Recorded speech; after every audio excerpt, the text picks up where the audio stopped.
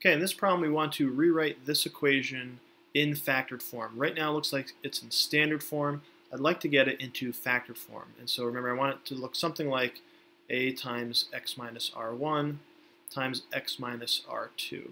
And in order to do that, I basically just am going to have to factor this. So let's begin by looking for a GCF. That's kind of the first thing we want to do.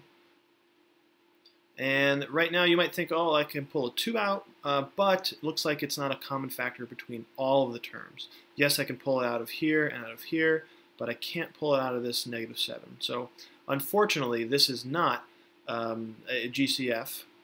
So it's a good thing I checked, but I don't have one. What this is going to be one of those a is greater than 1 problems. So this is going to involve factoring by grouping.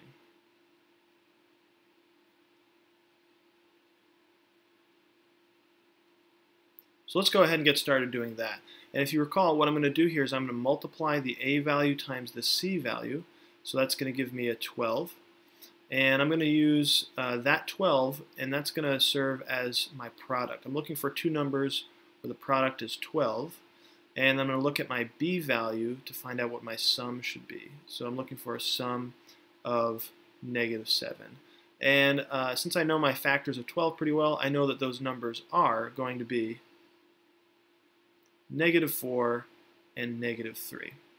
So what those numbers tell me what to do is they tell me how to split up this middle term. I can split this up into a -4x minus 3x, and that's what I'm going to do first.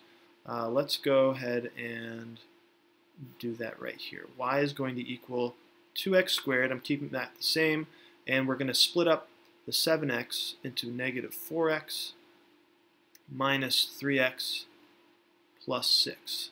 So I'm kind of setting the stage so I can now split this into two groups. I'm going to kind of put a separator down the middle here, and now I want to look for the GCF of the first group and then the GCF of the second group. So looking at the first group, it looks like I have a GCF of 2x. I can pull a 2x out of both of these things. So let's see, y is going to equal 2x. And if I pull a 2x out of just these two terms, I have an x minus 2. And then over in this group, the GCF looks like it's going to be a -3. So I'll pull a -3 out of both of these terms, and I have an x minus 2. Notice that because I pulled the negative out, that's going to flip this sign to a -2.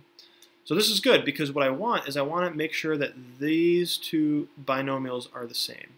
If they're the same now, I can factor those out, and so y is going to equal x minus 2. Now imagine that I just factored both of those things out here, and whoops, undo that. Imagine that I factored both of those things out, and what I wanted to do is draw like a little rectangle here. If I factor this out and I factor this out, let's look at what's left over here. So it looks like I have a 2x and a -3 left over. So that's going to be what my next factor is. And that's basically what I'm doing here. All right, I'm going to get rid of this. Get rid of this.